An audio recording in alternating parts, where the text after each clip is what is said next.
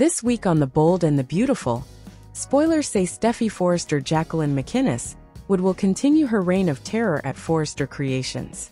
It might be time for even die-hard Queen Steffi fans to admit that the fashion heiress has been over the top lately. Is there more going on with her than what meets the eye?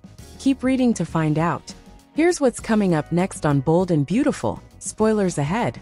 Steffi Forrester returned home from being locked in a cage for a week and drugged by Looney Luna Lisa Yamada, as if nothing happened, and went right back to work at Forrester Creations. Even her husband Finn, who is a doctor, seems blind to the amount of trauma his wife endured. Does Dr. Finn Tanner Novlin know about the extent of Steffi's issues with drugs in the past? Before Finn arrived on Bold and Beautiful, Steffi went through a dark time in 2019. The Forrester CEO's life was in shambles, and she had to give her daughter back to Hope Logan Annika Noel and Liam Spencer Scott Clifton. Steffi went to a dark place and was battling an addiction to opioids. Now she's clean and sober and happily married to Finn, but is she really sober?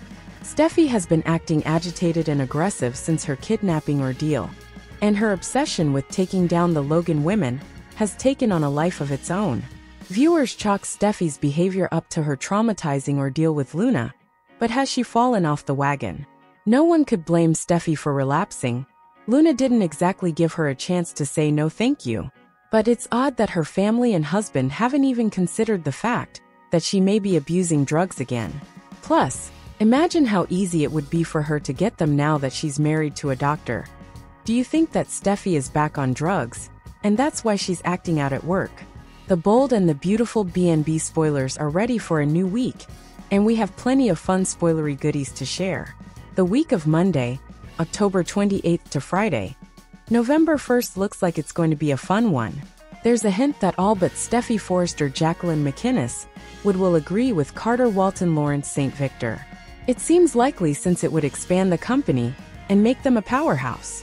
Plus, Eric Forrester Owen McCook will welcome Ivy Forrester Ashley Brewer and her niece Electra Forrester Linnea Grace, saying this is how a legacy is built. Since Ridge Forrester Torsten K will be at his side, we expect it to lead to bigger and better things. Of course, Steffi won't be happy, and when she finds out about Carter and Hope Logan Annika Noel, she'll confront Hope. We've been expecting this for over a week now, but it looks like Steffi will blame Hope seducing Carter to save her line. Maybe Hope should lock her in a cage. That seems to be the only way Steffi stops bullying. It looks like Carter's proposal will work, and the Bold and the Beautiful spoilers can't wait. Not only will this be fun to watch Steffi melt down, but it'll work into the events in Genoa City between Victor Newman Eric Braeden and Jack Abbott Peter Bergman's war. We're just guessing they'll agree since Eric and Ridge will greet Ivy and Electra. Eric will tout them as the way to begin a legacy. It'll be a warm welcome and should make things exciting as Forrester Creations heads in a new direction. Another hint is where Carter will tell Deacon Sharp Sean Cannon there are great things ahead for Forrester. Part of that will be his support for Hope's line, which will once again come under fire. Now that Steffi has donned her black cape, so to speak, to signify being the bad guy, she'll own it.